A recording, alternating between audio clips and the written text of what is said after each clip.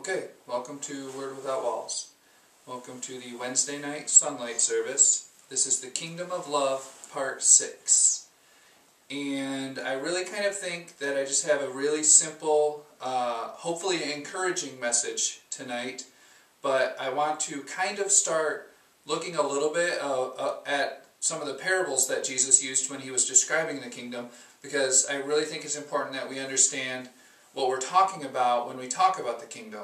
And for the last month or so, I was really trying to hit the point, the idea, the truth that the kingdom of God, or the kingdom of love, right, because God is love, is not of this world. It's a totally different, totally radical, totally more excellent way of living. It's not just life, it's abundant life. That's what Jesus came, that we might have life and have it more abundantly. He came to give us something better. He came to show us who God really is so we could experience that Father-Son relationship with God the way that God always intended for us to experience it.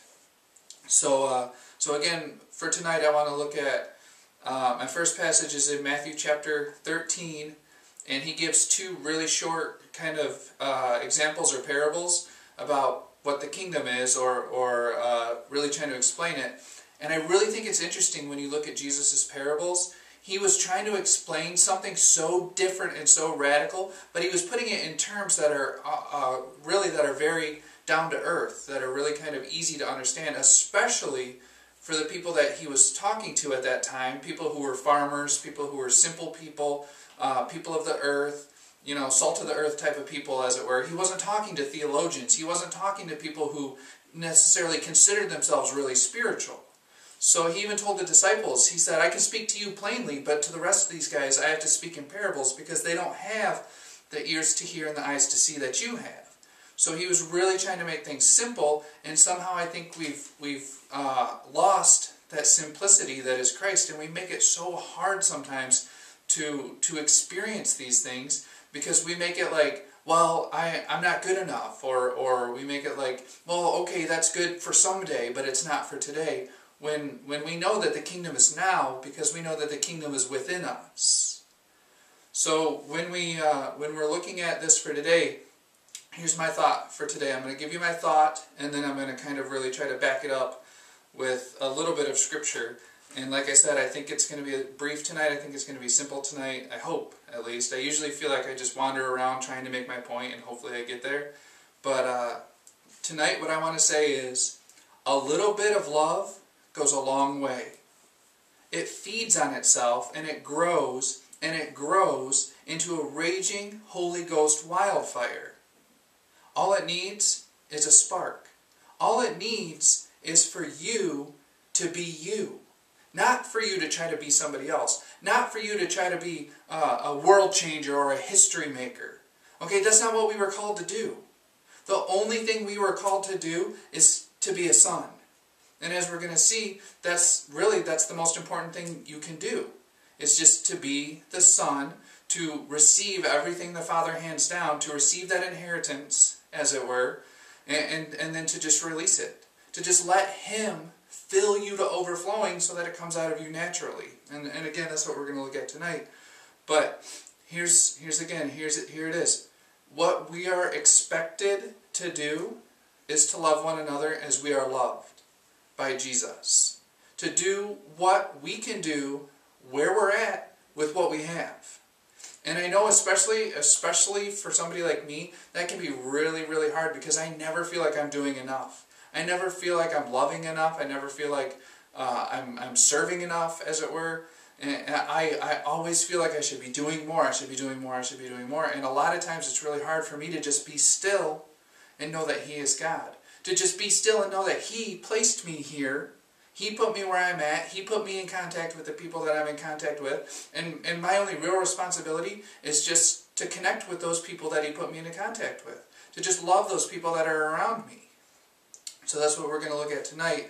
And before we get into Matthew, I want to read Zechariah chapter 4, verse 10 in the New Living Translation. And it reads like this. Do not despise these small beginnings, for the Lord rejoices to see the work begin. This is a very personal one to me because, you know, even though to some degree I've kind of planted my flag, I've kind of accomplished some things, I've published some books, and you know, I have the blog that gets a kind of a decent response in my videos, like I'm doing something, but again, to me it always feels small, and that's why we should not despise these small beginnings. Because, again, as we're going to see in just a second, small things lead to bigger things when they grow. Okay? So, like I said, a little bit of love goes a long way because it feeds on itself and it grows.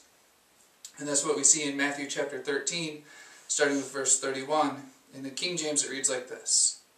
Another parable put he forth unto them, saying, The kingdom of heaven is like to a grain of mustard seed, which a man took and sowed in his field.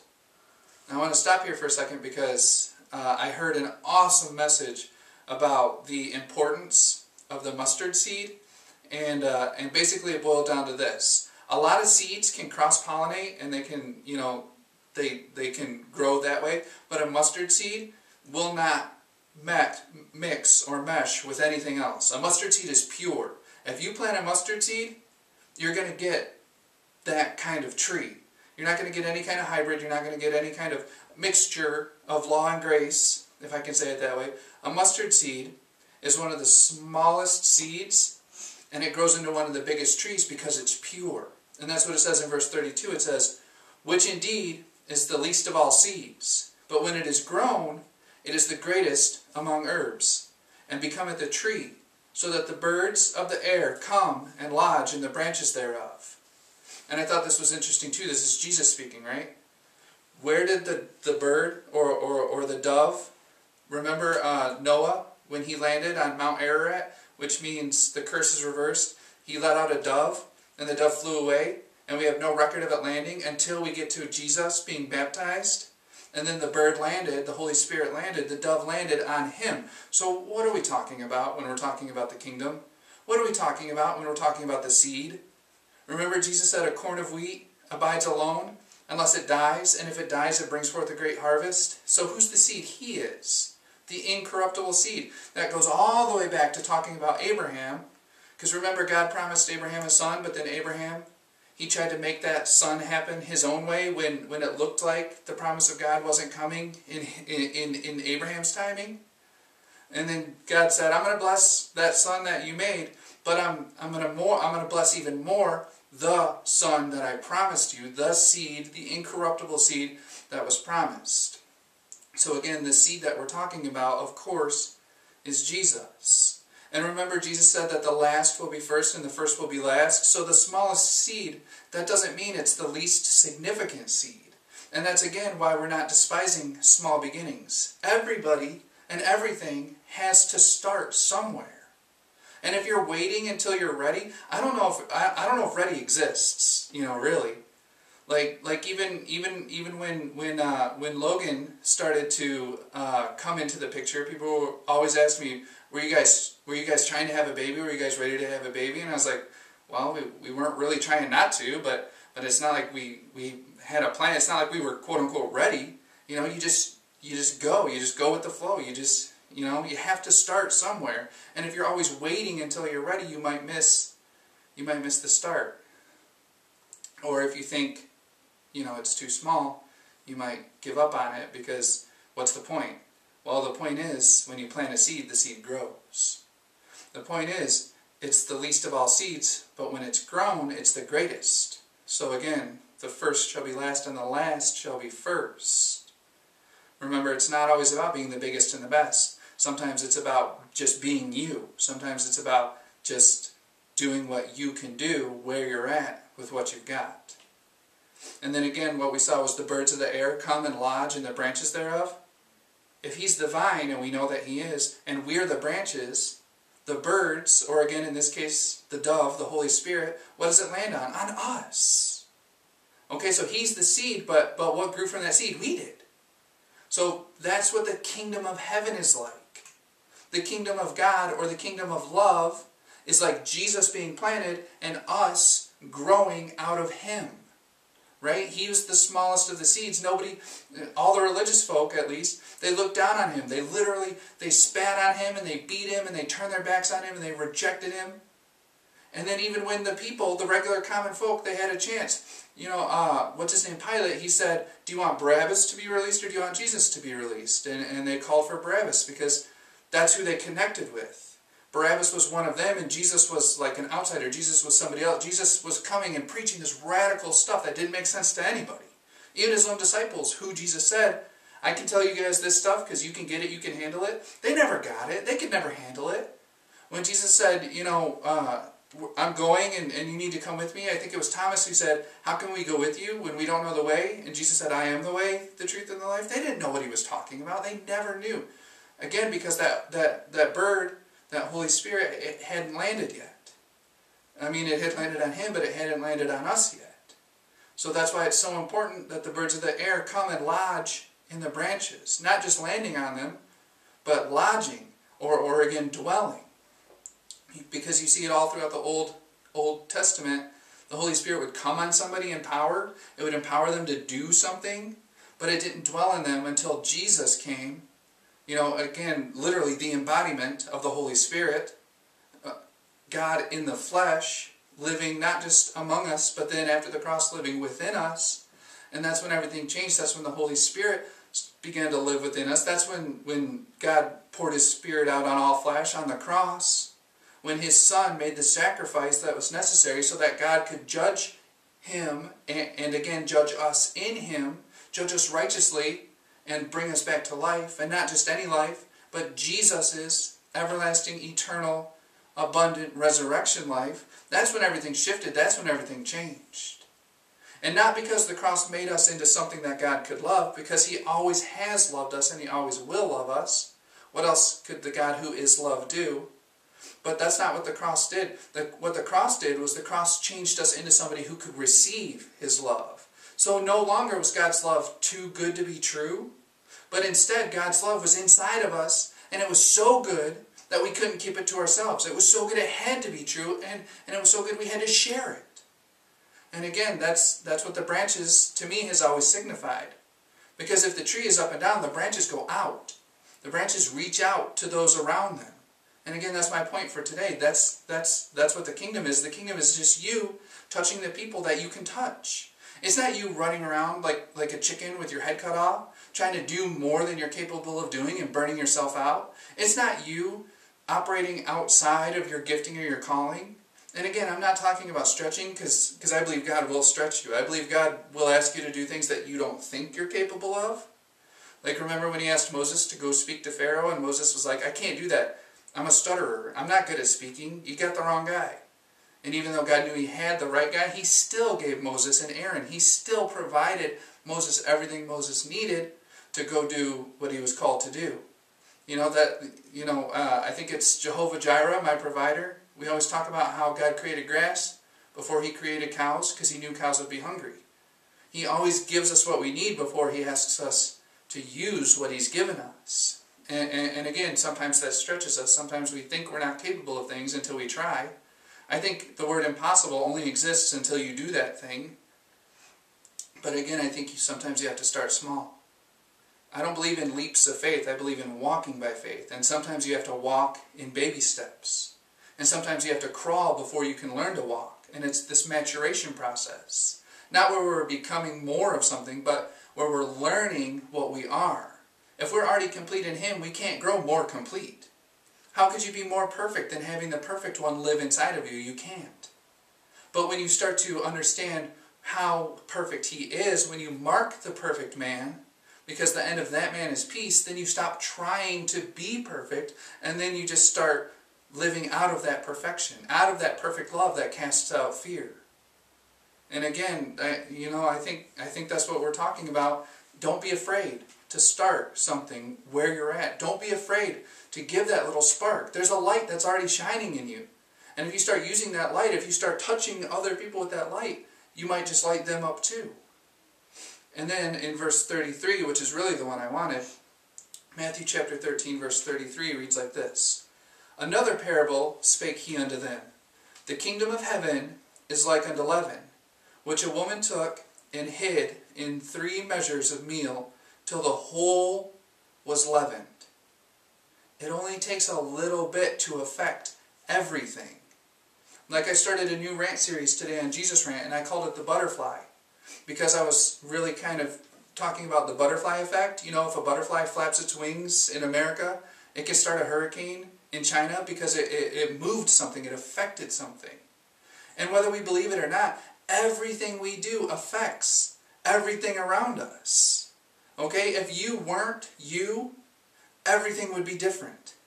And by you trying to be somebody who's not, you're affecting things probably really in a negative way. Because people need you. The people that are in your life, they need you to be you. They don't need you to try to be somebody else. They need what you've got because what you've got is special. God created you specifically. And He created you specifically you. He put you where you're at with the skills and the giftings, the 3 T's, the time, talent, and treasure that He gave to you. He put you where you're at specifically on purpose so that you could affect the people around you.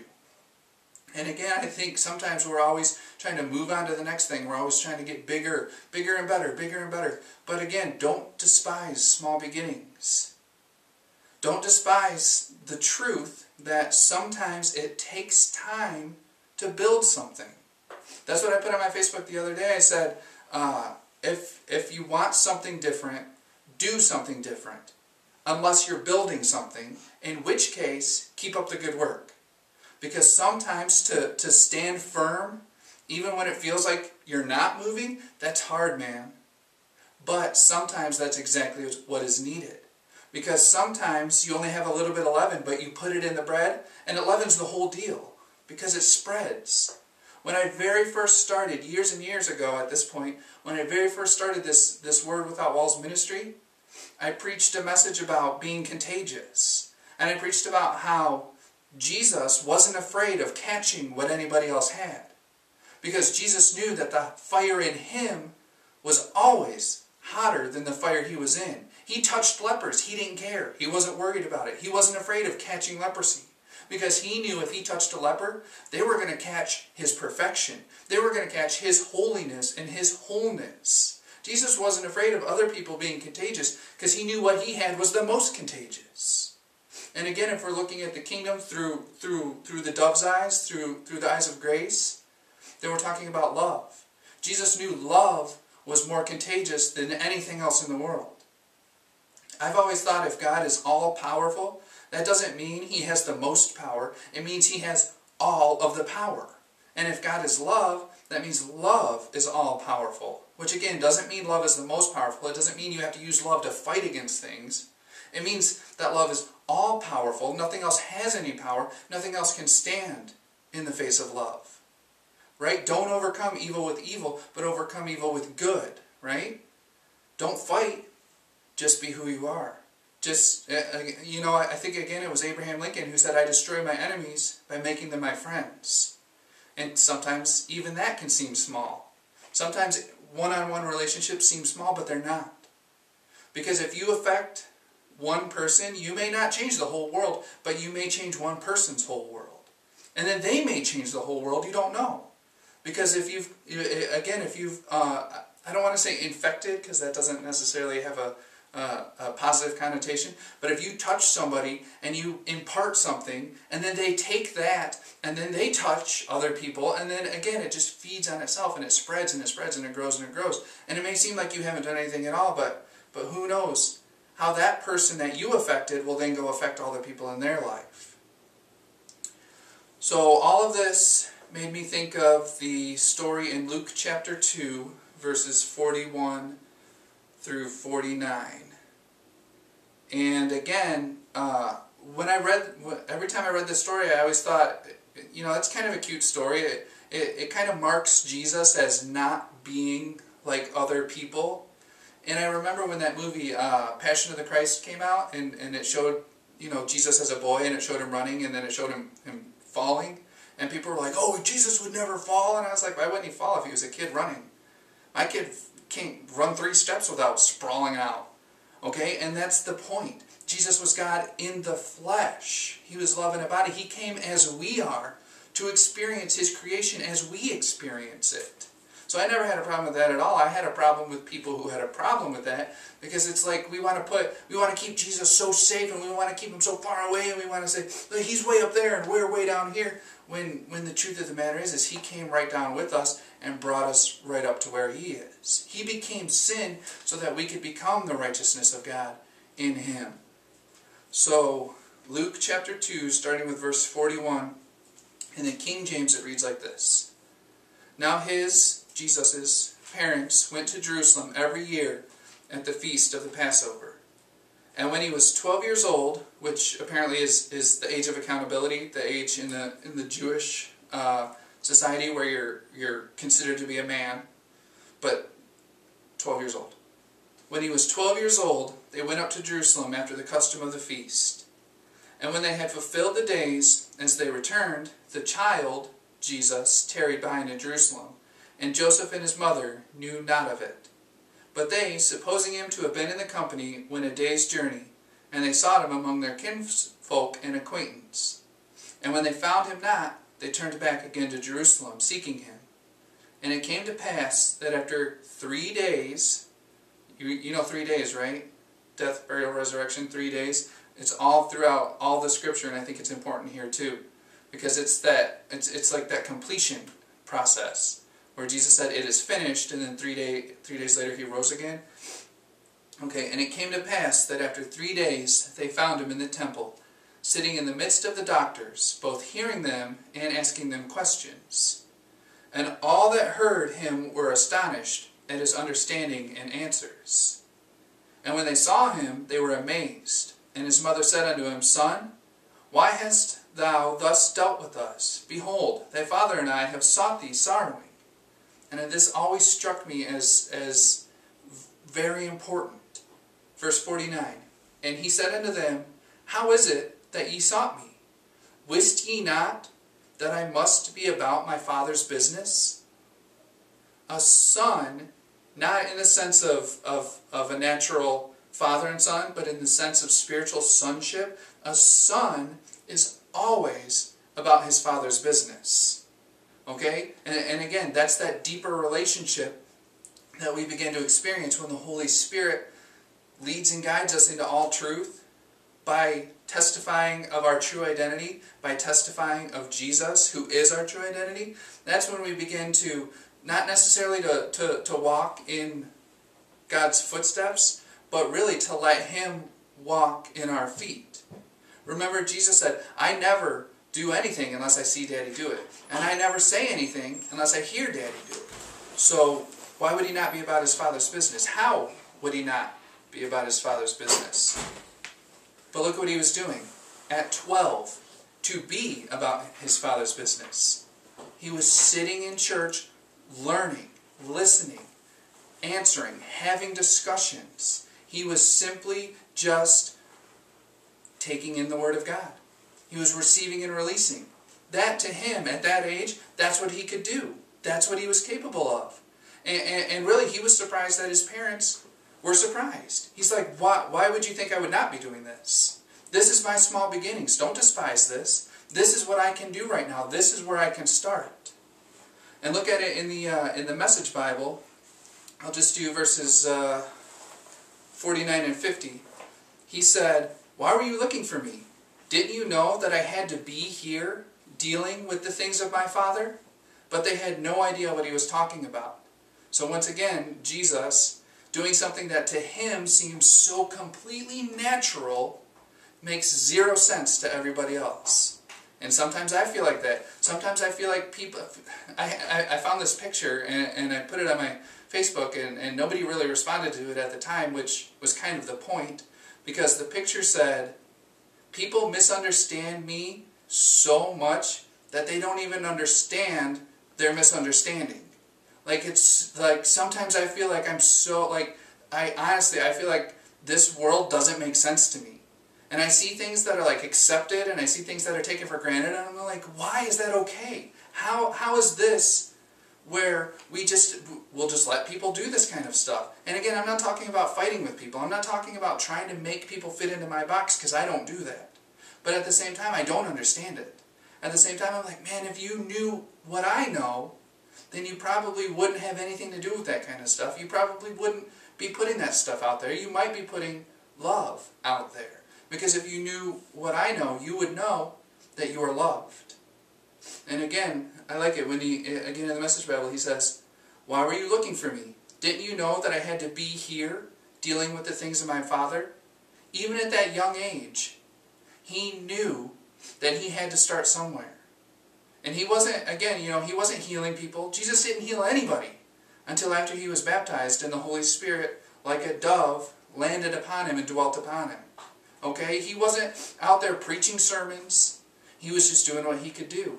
He was listening to the Word. He was understanding the Word. He was asking questions. He was answering questions. He was giving what he had. He was just doing what he could do with what he had where he was at. And as much as his parents didn't understand why he was doing that, he didn't understand why his parents didn't understand. He thought it was the most normal, natural thing in the world. Because again, as we saw in Zechariah 4:10, for the Lord rejoices to see the work begin. He knew his daddy was happy with him. Remember again when he was baptized, what did God say? This is my son, this is my beloved son, in whom I am well pleased. I bet Jesus knew that his whole life. And I bet when God said that to him after the Holy Spirit descended, it was just confirmation. I don't think Jesus was ever seeking his Father's approval. I think he was just doing what came natural to him. And what came natural to him was to be in the house of God, absorbing the Word of God. Absorbing it, or again, receiving it, so that he could release it. Because you can't give what you don't have. You have to receive it first. But you don't receive it just to have it. You receive it so you can release it. So you have something to give, so you have something to share. So again, when that seed is planted, so it can grow. And that's what the kingdom is. It's a seed that's planted. Jesus, the seed, is planted, and then he grows, and then we're his branches. We're connected to him. We're connected to that source, and we bear the fruit. We have somewhere for the birds, or again the dove, the Holy Spirit, to land and to dwell. And then once we have that understanding, once we have the Spirit of truth living inside of us, then we can know the truth. The truth can set us free, and then we can share the truth. Remember, we're epistles, read of all men. We're witnesses. You can't witness to something unless you experience it. So he has to first love us, and then we love each other. That's how the kingdom grows or expands. That's how we leaven that bread. We just put a little bit of love in, and a little bit of love goes a long, long way. I can tell you many times in my life, I've suffered silently, I've been discouraged, and then someone will give me a word, just a little word of encouragement, and man, that fires me up big time. And then I'm like, you know what? This isn't all in vain. I am affecting people. This is what I'm supposed to be doing. I am just, again, I don't need to despise a small beginning. I can just do what I'm here to do with what I've got where I'm at. I don't have to try to be somebody else. I can just be me.